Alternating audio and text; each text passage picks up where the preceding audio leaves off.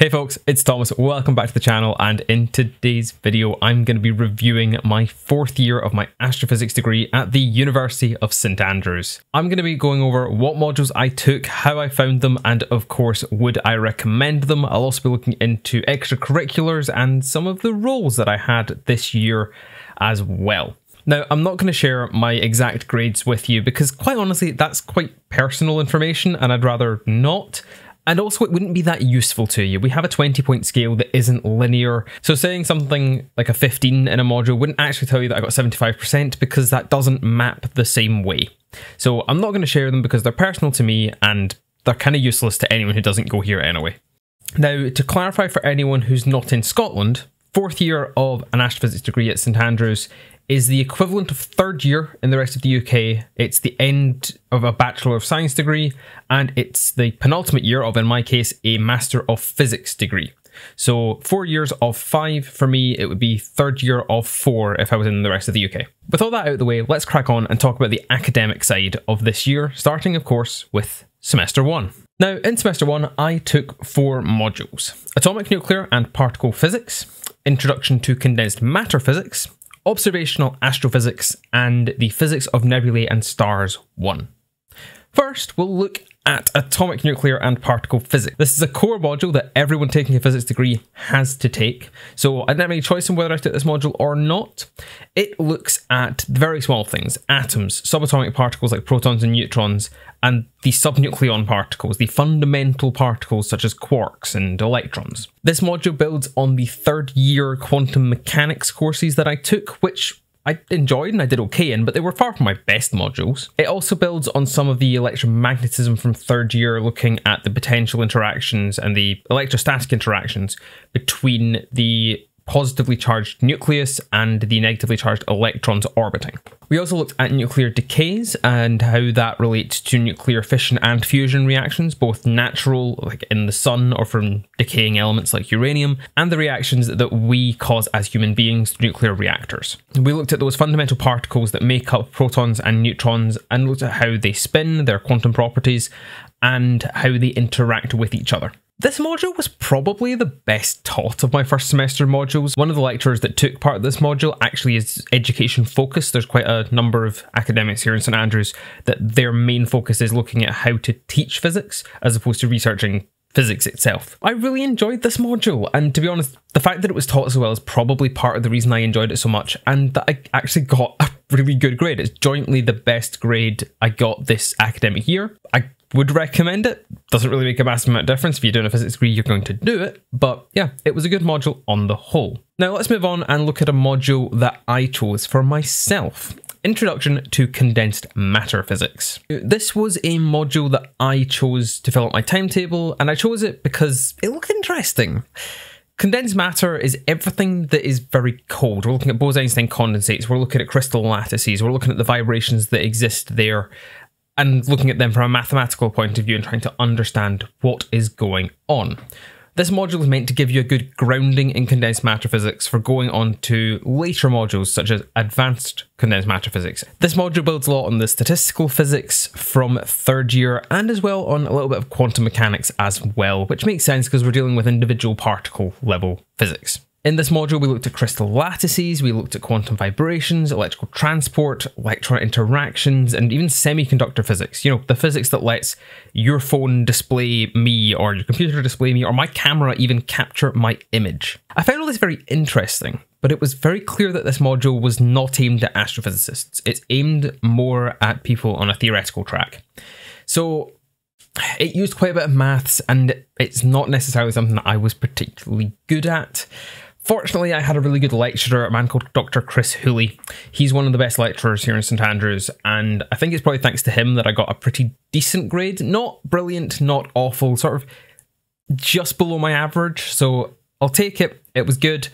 I wouldn't necessarily recommend it unless you like quite a bit of maths or you're good at quantum mechanics, but I had a bit of fun, and it was by far not the worst module of the year. With the physics modules out of the way, let's have a look at some astrophysics. It is my degree title after all. So let's talk about observational astrophysics. This module was entirely coursework based, and the vast majority of the module was based in a computational lab setting, supervised by a couple of academics. In this module, we used real data from real telescopes observing real astronomical objects, and we used that data and some computer code to try and answer questions, sometimes coming up with those research questions ourselves. In the first half of the lab, we used real data of exoplanet transits, potential exoplanet transits. Now, I'll make a separate video about transits at some point, so get subscribed for that. Exoplanet transits is a method of detecting exoplanets. We had some quite messy data because it was taken with a survey telescope as opposed to specifically looking at a star to find out what its transits were like from its exoplanets.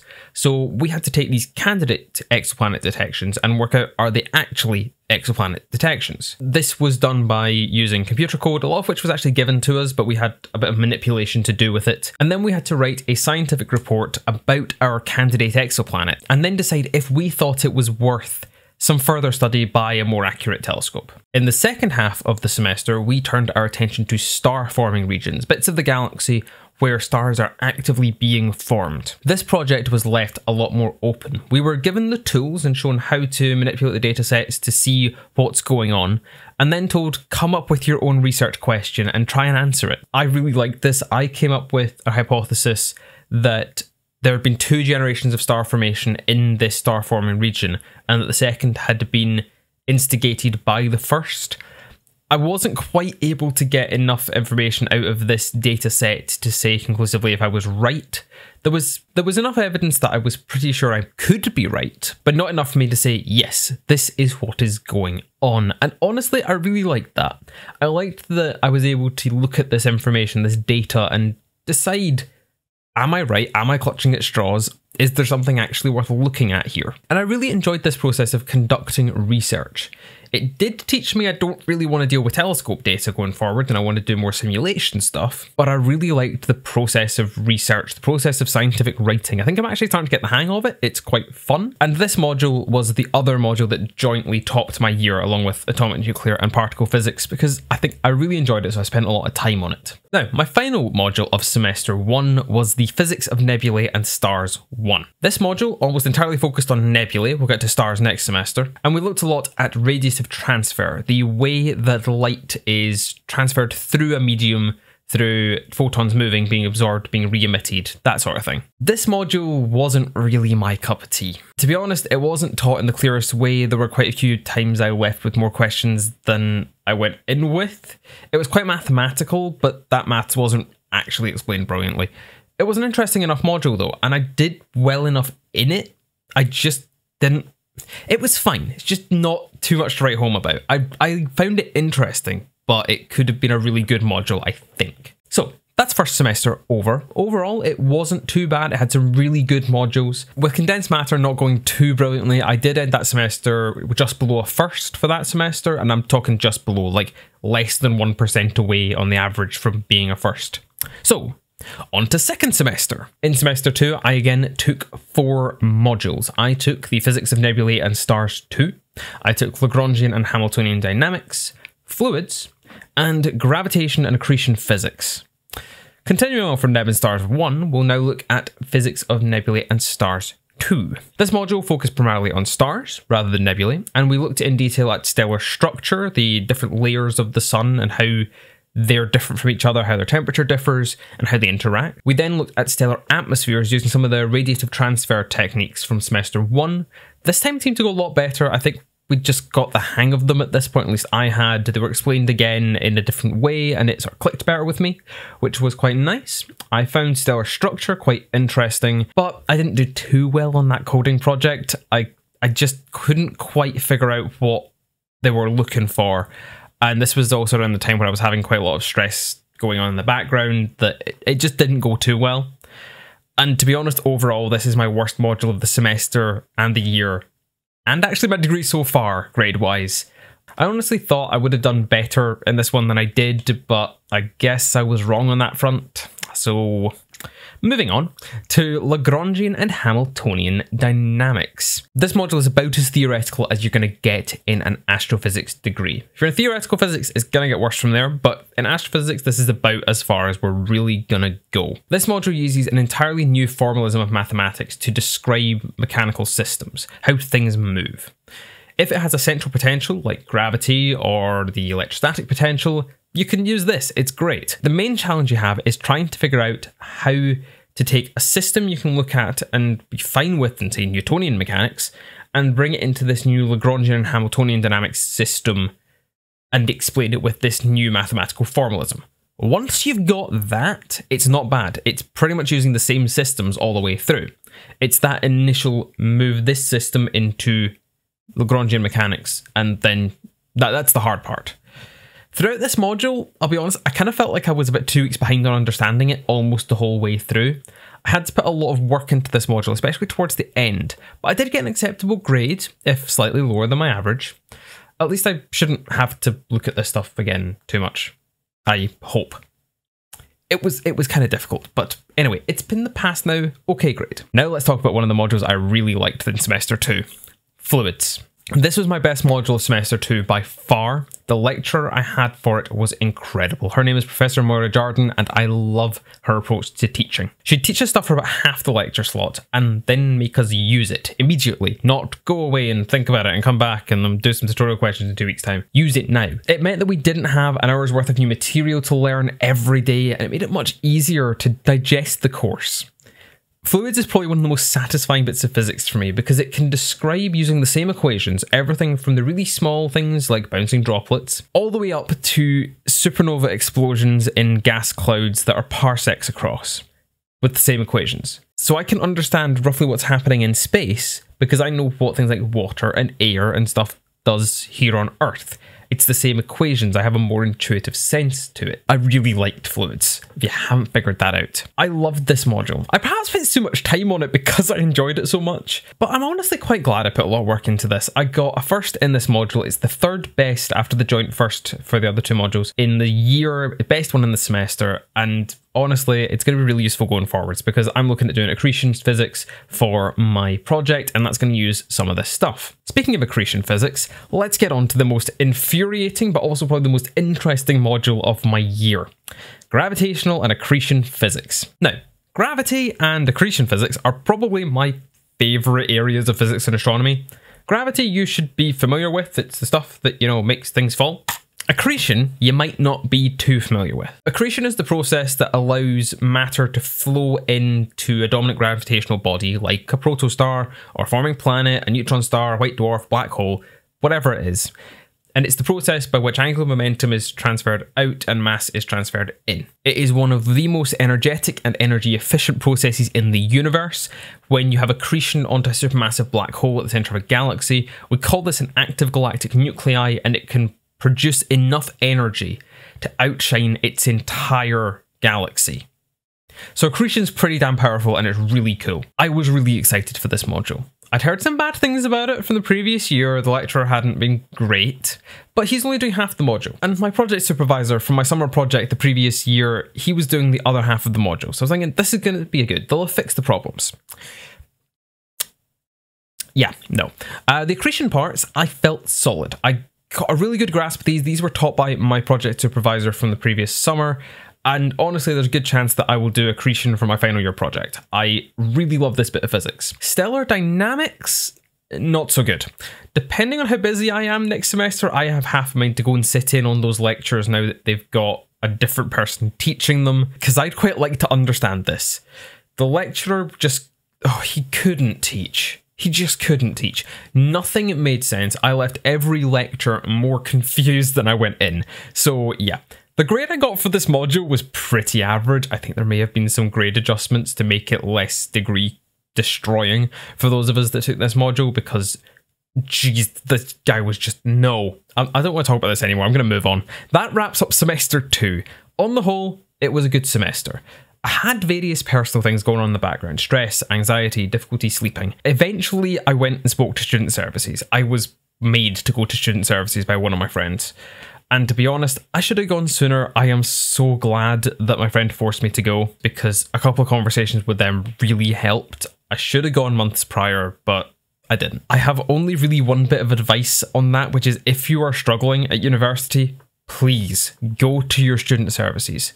Your feelings are valid, your thoughts are valid. They are there to help. You will be listened to. You will not be judged. And honestly, you will thank yourself down the line that you went and asked for help. Despite my difficulties last semester, I'm quite happy with how it went on the whole. My grades may have slipped a little, but I've learned quite a lot about myself, how I work, how I need to work, how I work best. So I'm going to take all of that and put that into my final year and really go for gold, go for that first that I really think I can get. I've not given up on it yet.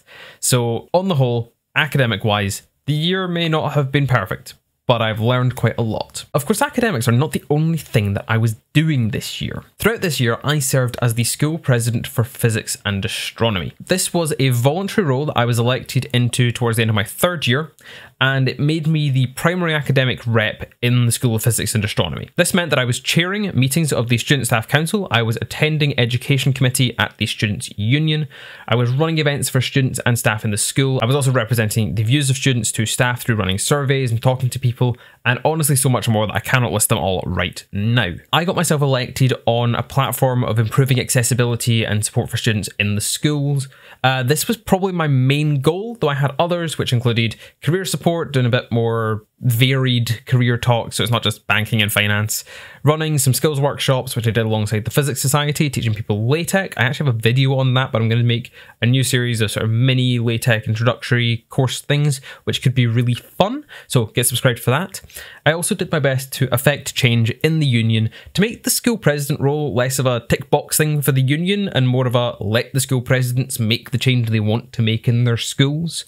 So I made a little bit of headway with that. I'm not sure how much, but hopefully a bit. Overall, I think I did pretty well. I made good progress with working on accessibility in modules, making dyslexic-friendly notes and screen readers far more accessible and easy to use in modules. I delivered on some of those career talks, especially looking at academia, looking at doing PhDs in Europe, looking at some other things to do with academia as well. The work in the union was probably less successful, but trying to change the trajectory of the union, or frankly the university for that matter, is kind of like trying to do a handbrake turn in an oil tanker. It's not too easy. I'm proud of what I got done in this role, but to be honest, I'm also glad it's over. It took up a lot of my time, and I think honestly if I hadn't been school president, I could have got better grades this year. That being said, I am glad that I was school president. I developed skills I don't think I would have developed as quickly otherwise.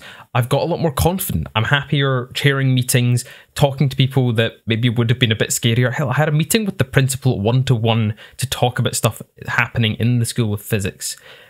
I'm now far less nervous to send emails where I think people might get a little irritated. I've kind of given up caring about that in a lot of cases. It doesn't scare me as much. So I'm glad I did it. I'm glad it's over, but I really value what I got out of the role.